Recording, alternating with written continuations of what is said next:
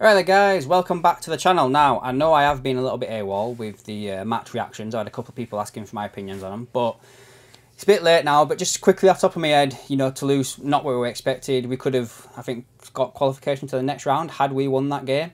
So it'd have been good to have that signed off, sealed and delivered, but obviously it's not happened. And I just think overall the two games are obviously a polar opposite to each other. And I think there was at least one player performance that stands out to me that was also a polar opposite.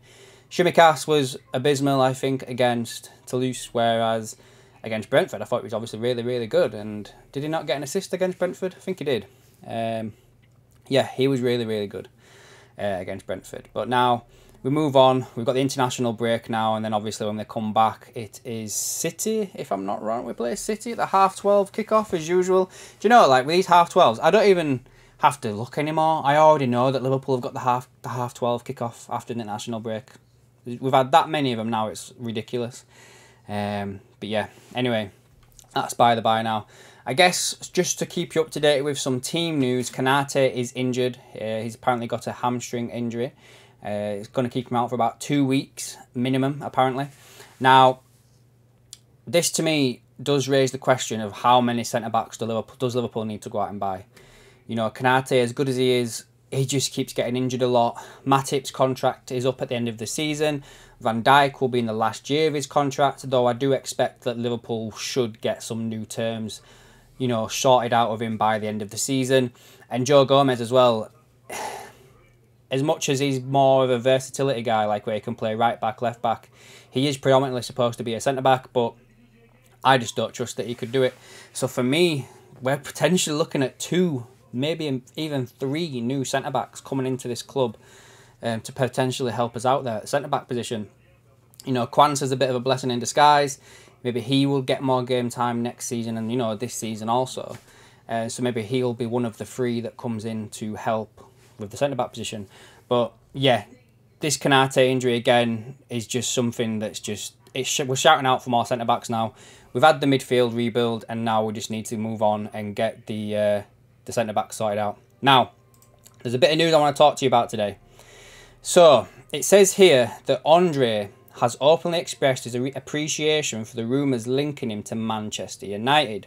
Now, some of you might be aware that the links with Andre have died down around Liverpool. He was heavily linked with going to Fulham, and now it seems to be Man United again. I'm going to just look at the quotes that he's basically said here, and I'm going to just not go around all the guff and everything. So basically he said that I believe it's quite normal for these inquiries to be ongoing. They have been happening with other players as well. It's even more prevalent since our team became champions. Some offers arrived during the middle of the season, and they might be more towards the end of the season. I think the one in the middle was Liverpool. However, the handling of these matters is in the hands of my representatives. The offers will reach them and then they will convey with me. As of now, nothing has materialised, and we need to keep working diligently, concentrating on the remaining Brazil season to prepare for the Club World Cup.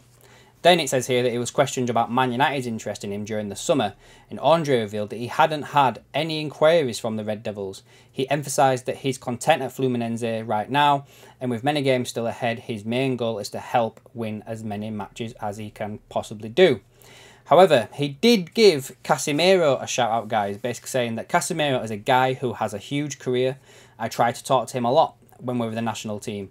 He's a person who gives me a lot of advice, and he's a great leader, and all I can do is continue playing well, and I'm happy with these surveys and comments. Now, I guess we've all got to kind of start thinking to ourselves now, is this one gone, guys? Has Andre gone?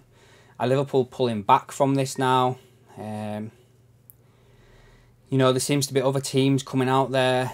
And is this actually his agency doing this to try and coax Liverpool back to the table? Potentially. And he does speak quite glowingly there of Casemiro, who obviously is an international teammate, but they're playing a similar position. Could he be kind of seen as the long-term replacement for Casemiro at Man United? Let's wait and see there, guys, with this one. But I just thought I'd bring it to your attention that, United are now being mentioned with Andre. Next up, we have Liverpool have been linked with this player that I've never even heard of, right, guys? It's another Portuguese Benfica player. And it says here that the reports from England media have claimed that Arsenal and Liverpool are both on the lookout to sign Joao Neves from Benfica. It's been said that the Gunners and the Reds sent scouts to Lisbon on Sunday and were impressed with his performance in the derby against Sporting. Portuguese newspaper Record, which again, I've said this several times now, is one of the first papers that was on the Nunes and the Diaz news when Liverpool went to go sign them. They are basically saying that the outlet makes it clear that Benfica do not have any intention to let Neves go so soon and actually plan to hold on to him at least until the end of next season. In any case, if Liverpool or Arsenal or any other club wanted to sign him before that time, they would have to trigger the youngster's £120 million release clause. And it just goes on to say that Benfica could be bluffing, and they could be willing to negotiate on that clause. And the youngster has been impressing this season in Portugal. Now, because I don't know who this kid is, I thought I'd have a look. And I've got him up here on Transfer Market. He's 19 years of age, Portuguese, defensive midfielder, agent, Gestifute, an agency that Liverpool have got mega connections with. So far this season, 11 appearances, 1 goal, 1 assist, 3 yellow cards. He plays defensive midfield, central midfield or attacking midfield, it says here. He's been called up to the national team for Portugal once, 6 for the under-21 and 17 for the under-19. His contract expires in 2028. Now, just quickly to show you how much of this Gestifute is a thing with Liverpool, right?